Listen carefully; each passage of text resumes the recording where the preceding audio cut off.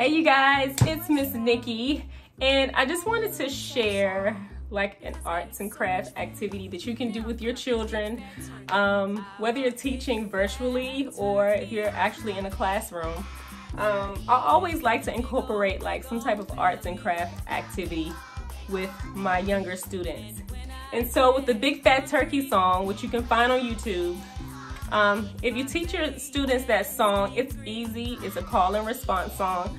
I always like to create like a costume or just something where they can actually move their bodies while they're singing. And so I try to think of something very simple and easy. So in the song, you hear me say, so then I gobble, gobble, gobble, gobble, gobble, gobble. And so this is my turkey's mouth.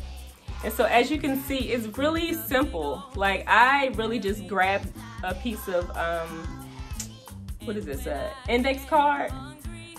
Is that an index card? An index card, I believe it is an index card that I cut up. And so I'll just show you what it looked like before. And this is just something I had laying around the house. And just fold it. Fold it in half. And for your students, it doesn't have to be an index card. It could be yellow construction paper, red. Get creative. But today I just used a index card. You can just draw a triangle. If it's an older class, like first grade, they could do this themselves. So let me just show you really quick. I'm gonna draw my triangle. You can incorporate shapes with that too. So just draw a triangle on your card. Students can cut this themselves. Get some age-appropriate scissors and have them cut down their triangle.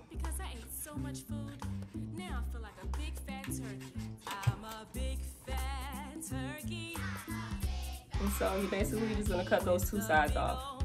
Have them cut on the line. Alright, so once I cut it, you can open it up like that. Alright, the next part is you can get some tape. This is painter's tape, but you can get whatever tape that you want or that you have. And just take a little piece, like maybe 2 inches, and fold it. Students can do this on their own.